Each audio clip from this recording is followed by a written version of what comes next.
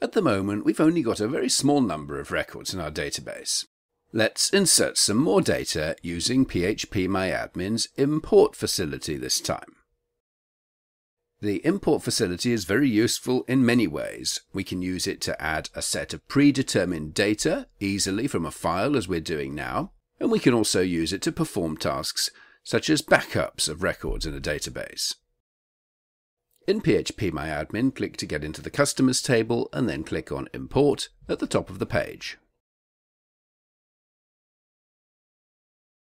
Click Browse and select the file importcustomers.sql from the working files, which is in the directory corresponding to this lesson.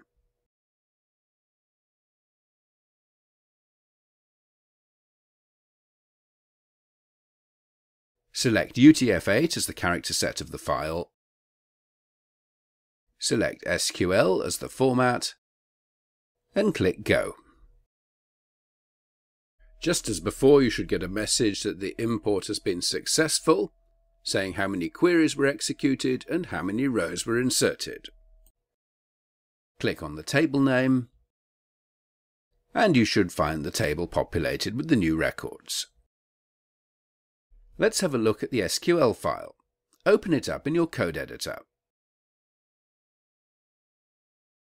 You can see it's exactly the same syntax as we learnt in the previous lesson when we inserted data. The statement starts out with insert into and the table name, then in parentheses a comma-separated list of the column names in the table, then values, then sets of parentheses, each containing a complete record of one customer, the individual values being separated by commas, and enclosed in single quote marks.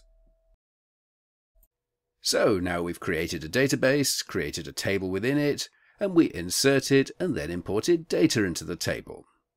In the next lesson, we'll see how to retrieve data from the database.